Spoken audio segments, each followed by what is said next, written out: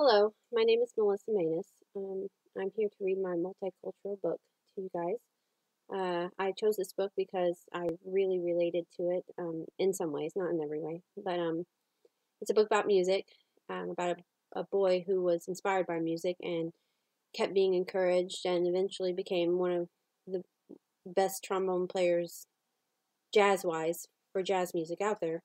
I related because I played piano. I've always wanted to play piano. I started taking lessons very young.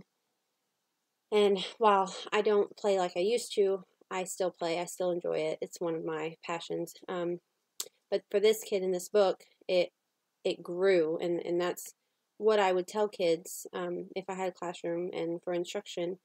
I would show them how even the littlest thing that you're inspired by, it doesn't matter what it is, if it's art, music, being a doctor, being, a Walmart employee, anything, whatever you're inspired by, whatever you want to be, you can be, and with enough inspiration, enough gumption, enough, desire to do anything, you can do anything you want to do. Anybody can do anything that they want to do. So that's what I would tell kids, and the importance of following your dreams and doing what you feel like you want to do, And sometimes it always doesn't always pan out, but a lot of times if you're inspired enough and really want to do something, it will pan out and it will work out in your favor. So the book that I chose is called Trombone Shorty.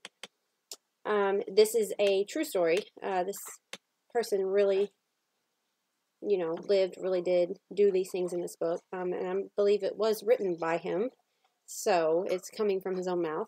It was written by Troy Andrews, or Troy Trombone Shorty Andrews. It was illustrated by Bryan Collier, and it was published in 2015 by Abrams Books for Young Readers.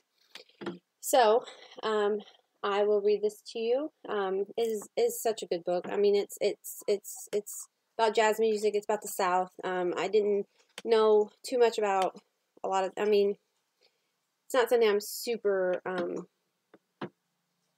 don't know a whole lot about the South, about New Orleans stuff down there. But I did relate to this, and it is a good book to me. So, without further ado, let's read this book, Trombone Shorty. So, same page. So here we go. Where you at? Where you at? We have our own way of living down here in New Orleans, and our own way of talking too. And that's what we like to say when we want to tell a friend hello. So, where you at? Lots of kids have nicknames, but I want to tell you the story of how I got mine. Just like when you listen to your favorite song, let's start at the beginning, because this story is about music. But before you can understand how much music means to me, you have to know how important it is to my hometown, my greatest inspiration. I grew up in a neighborhood in New Orleans called Treme. Any time of day or night, you could hear music floating in the air. And there was my music in my house, too. My big brother, James, played the trumpet so loud you could hear him halfway across town. He was the leader of his own band, and my friends and I would pretend to be in the band, too. Follow me, James would say. There's one time every year that's more exciting than any other, Mardi Gras. Parades fill the streets and beaded necklaces are thrown through the air to the crowd. I loved the brass bands with their own trumpets, trombones, saxophones, and the biggest brass instrument of them all, the tuba, which rested over the musician's head like an elephant's trunk. Where you at? Where you at? The musicians would call. All day long I could see brass bands parade by my house while my neighbors danced along. I loved these parades during Mardi Gras because they made everyone forget about their troubles for a little while. People didn't have a lot of money in Treme, but we always had a lot of music.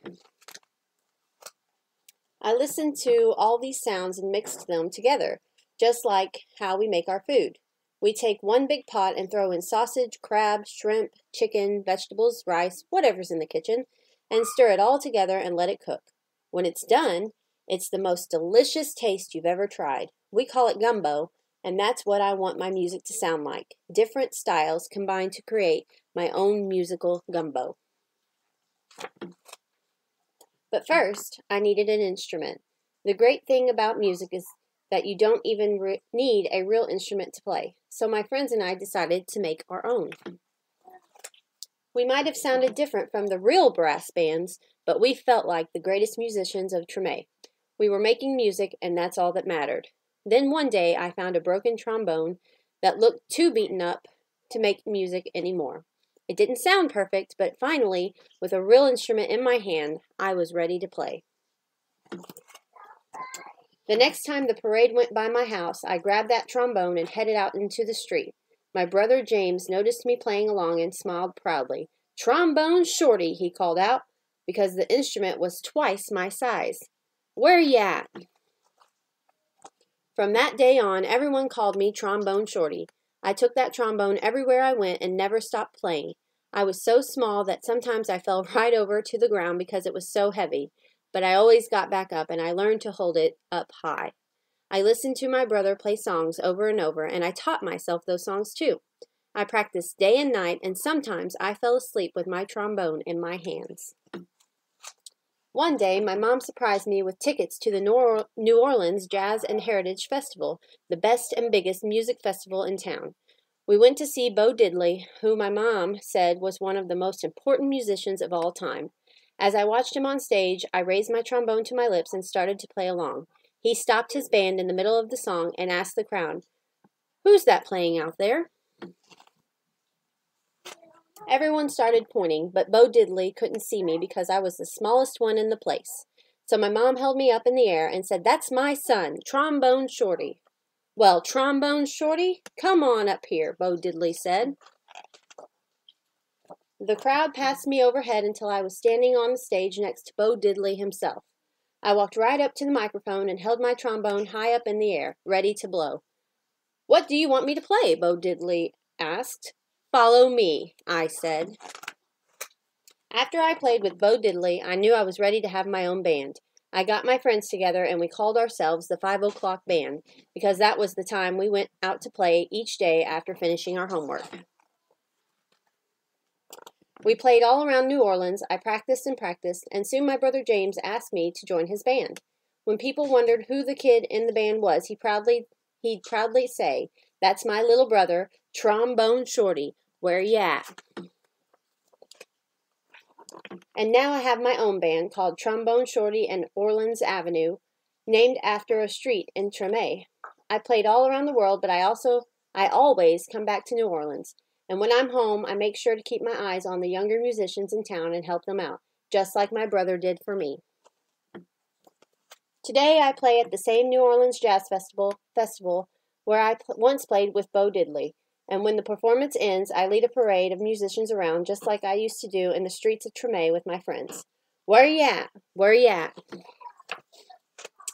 And this is just showing his real pictures about his real life and showing a picture of himself at the end. So as you can see, it is a very inspiring book, and it shows that you can do anything you want with enough passion and enough want to. You can do anything you want. And his passion was music, and that's what got him through his young years, and that's what gave him joy. So that's something I would tell my students, and that's what I would focus on, is just you can do anything you want. So that's it. I hope you enjoyed that book as much as I did, and we'll see you next time.